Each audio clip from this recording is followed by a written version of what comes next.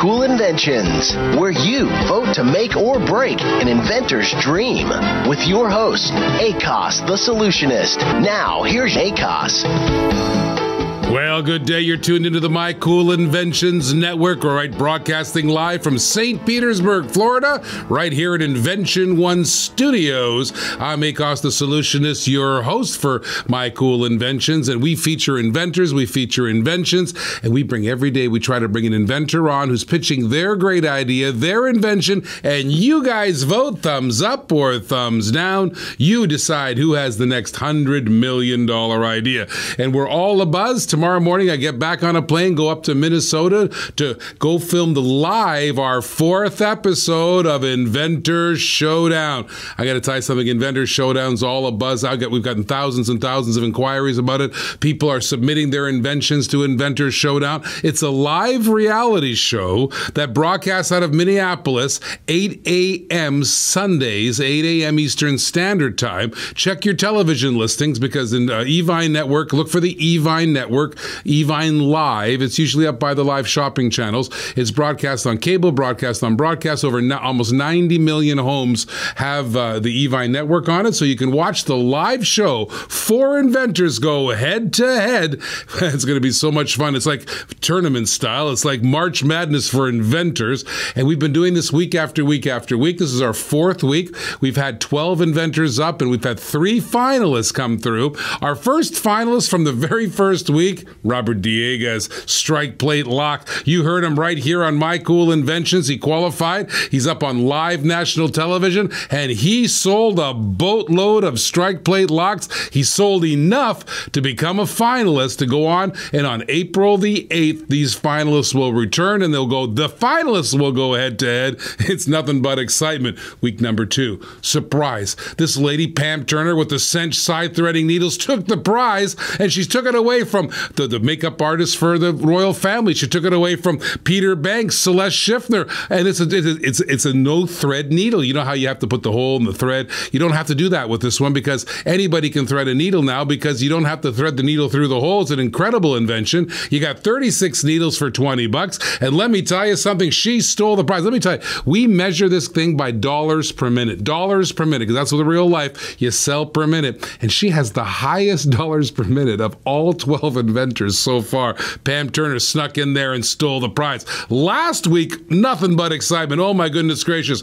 We had the Lotus trolley bag. We had the tadpole tape cutter. We had Bob Delaney with the Boudet wipes. And you know who took the prize? A Louisiana boy named Lee Mallahan III. Tadpole tape cutter came screaming in. This is a fantastic tape cutter. You don't have to have those tape guns. It's good for duct tape and masking tape and DIY tape and scotch tape and electrical tape. Just get 3 of these things and 3 different sizes. It makes all your tape cutting needs really easy.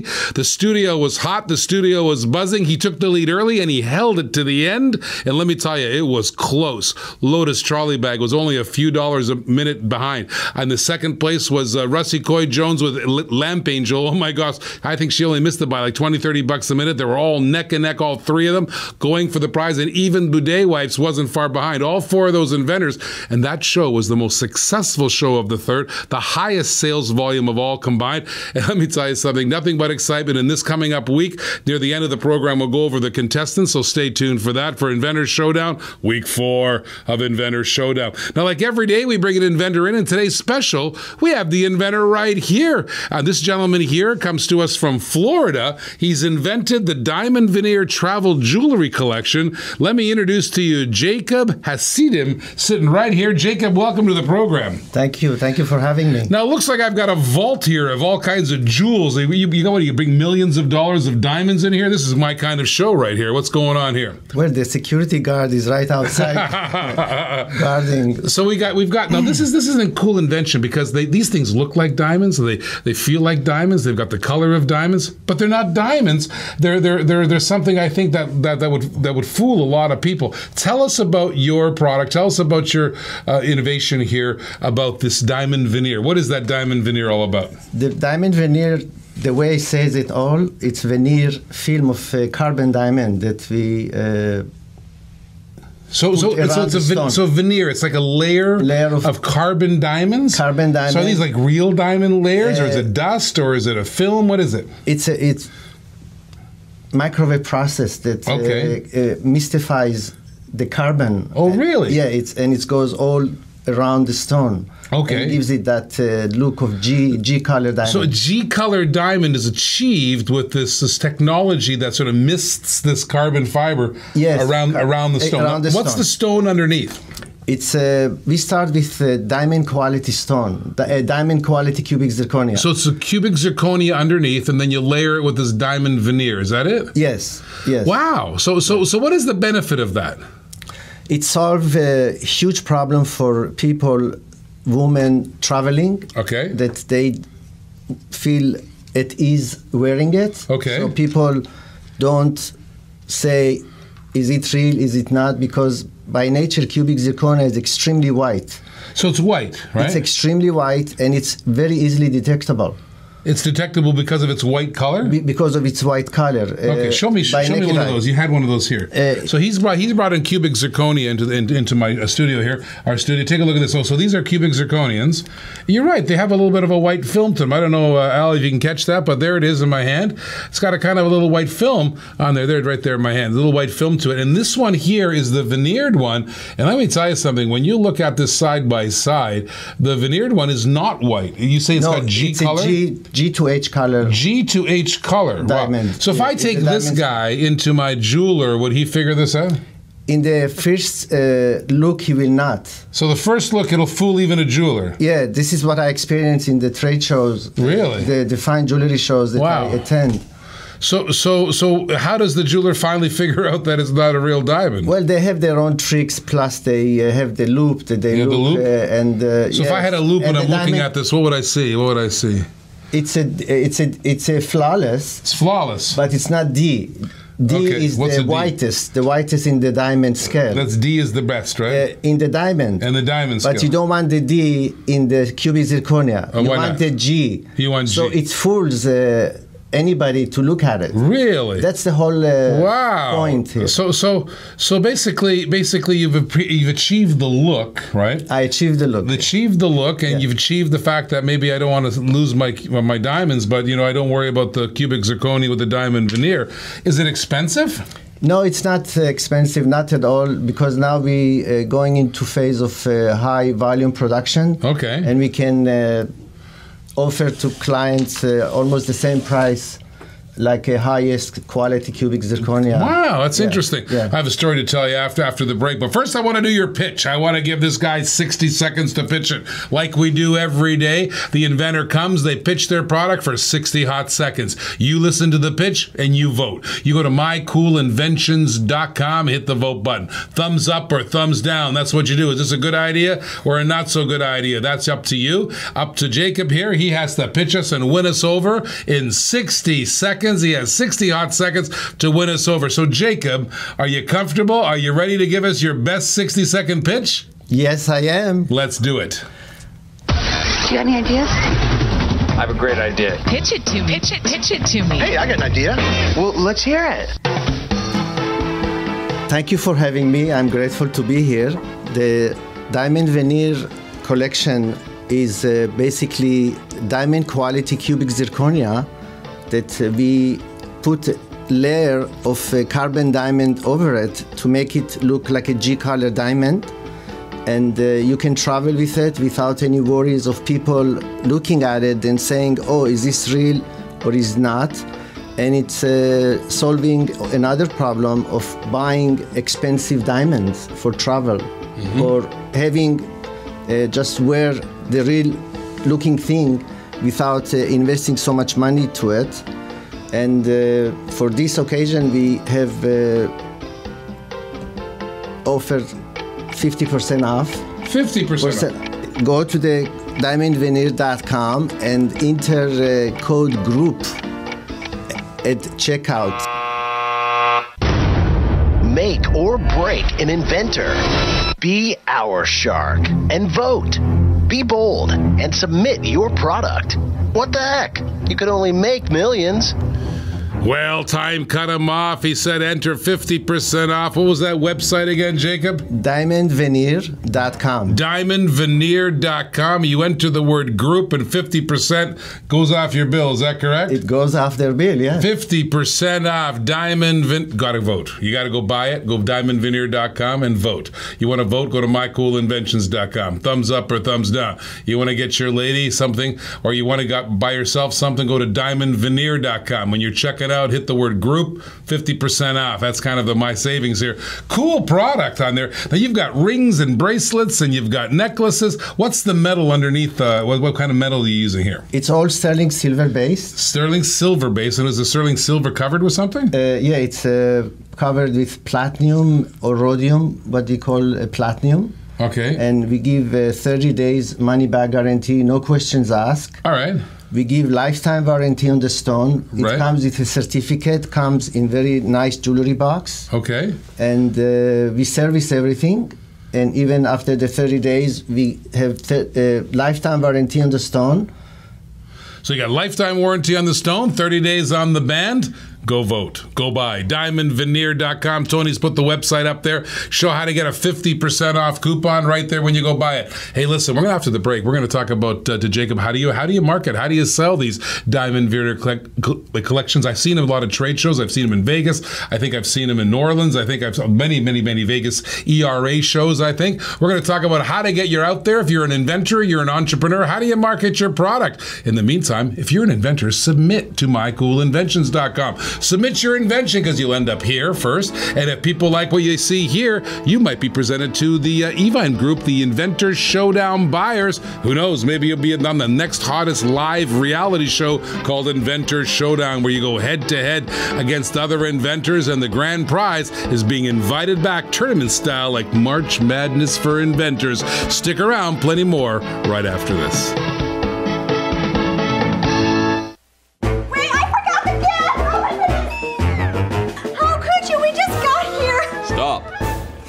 Stains are out. Stop the crying with Stains Are Out. Thanks, I love it. It's incredible. It's amazing. Who was that banana man? Saving the world one stain at a time. Learn the secrets of bananas in my Stains Are Out at stainsareout.com. I studied chemistry in college, and I learned to design and look at solutions for different things, learned to break things down, and then later I got into the trade show business where I was demonstrating products to people, and then I realized the best-selling products are problem solvers. People always want to solve their common problems at home, so then we started looking at what problems are common, what do people need solutions for, and we started designing them. I guess that's the definition of invention. Hi, I'm Akos Jankira. They call me the Solutionist, and the collection I'm bringing to Evine is innovative gadgets, problem solvers, things that you want to tune into because they're always cool and exciting.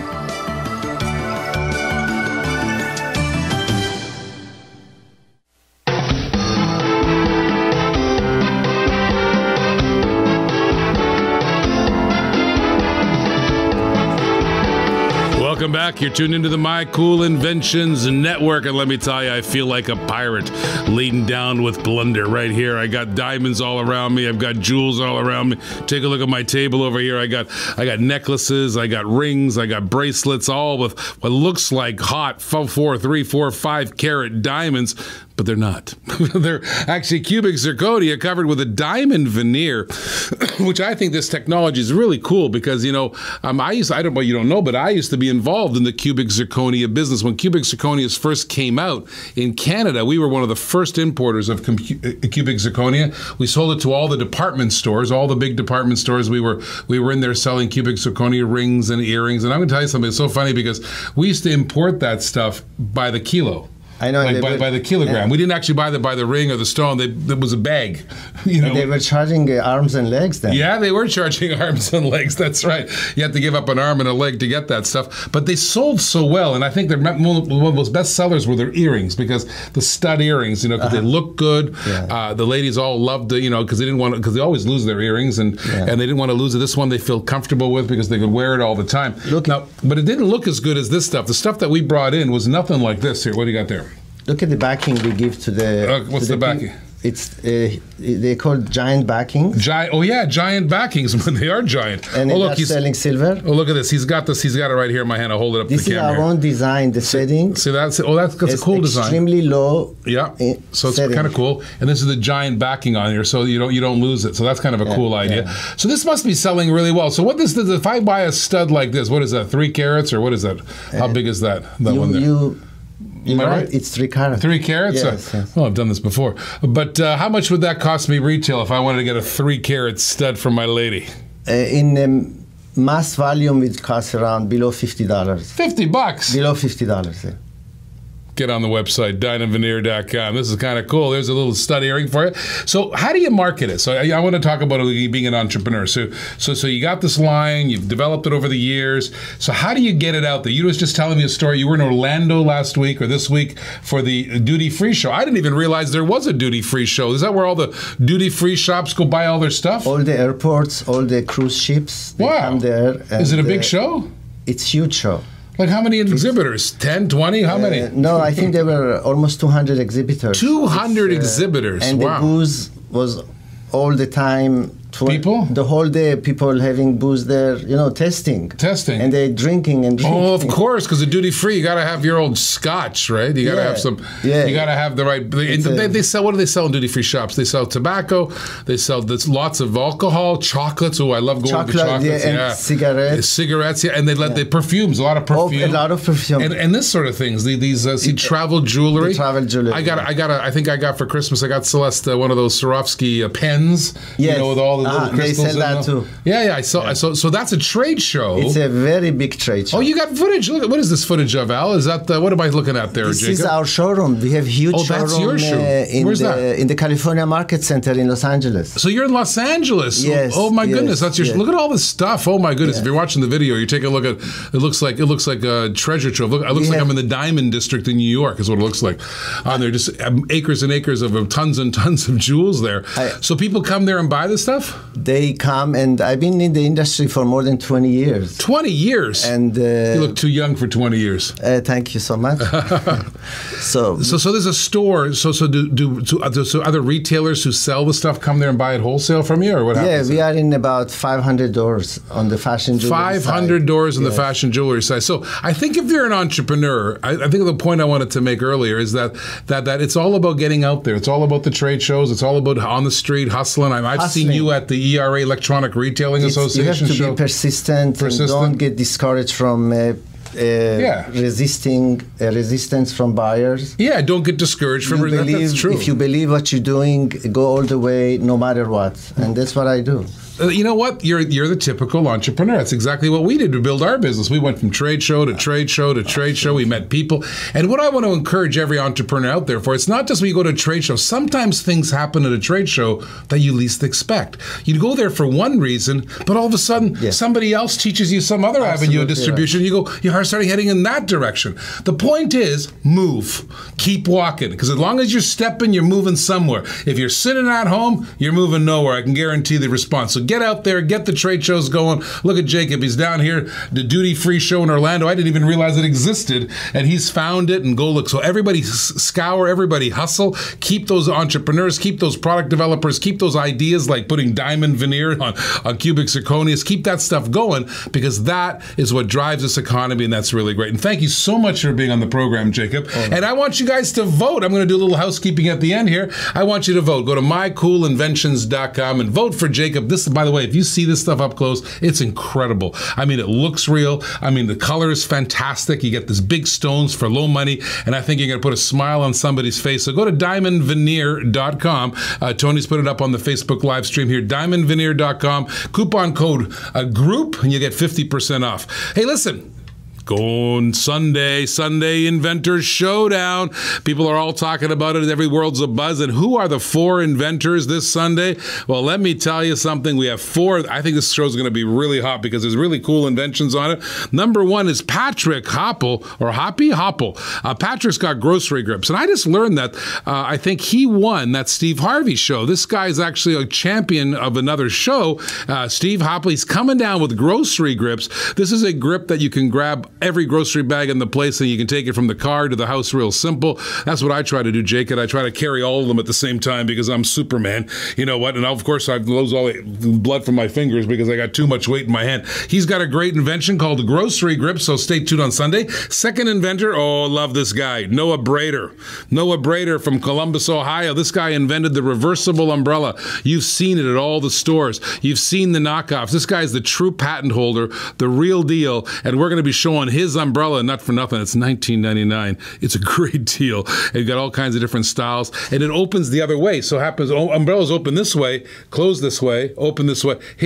What happens, it opens this way and closes up. Why that's important? Because then the wet side is on the inside. So think about coming an umbrella into your car. Instead of closing it and having the wet side on your side, you're getting all wet. He's got it backwards, which is really cool. I think it's a great invention. And the third one, Super Socket. I got to pronounce his name. This guy's name is spelled Y-I-X-I-Z.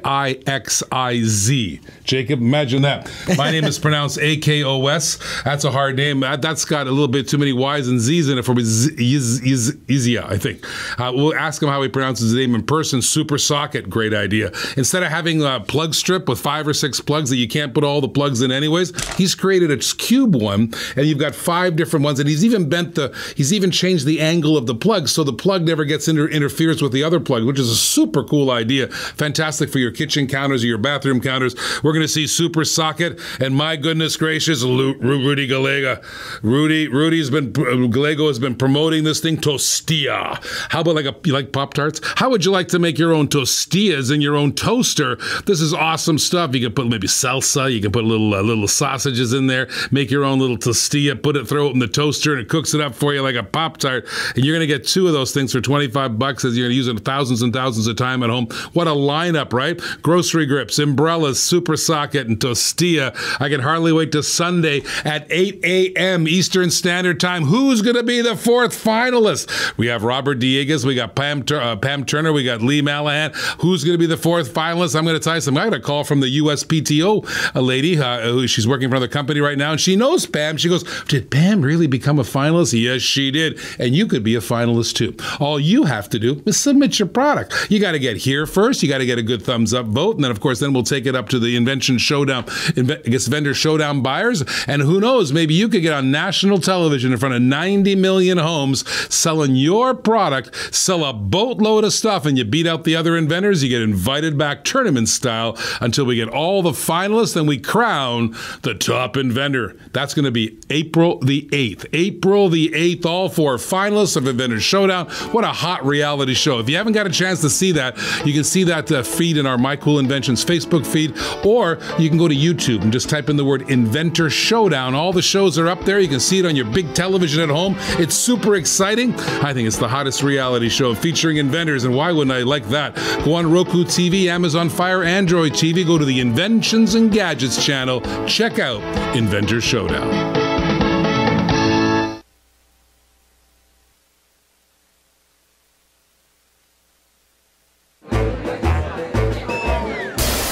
Are you kidding me? Loser! Stop. Stains are out. Stop the yelling with Stains Are Out. From zero to hero, thank you. Who was that Banana Man? Saving the world one stain at a time. Banana Man knows the secret, and my stains are out. You can too at stainsareout.com.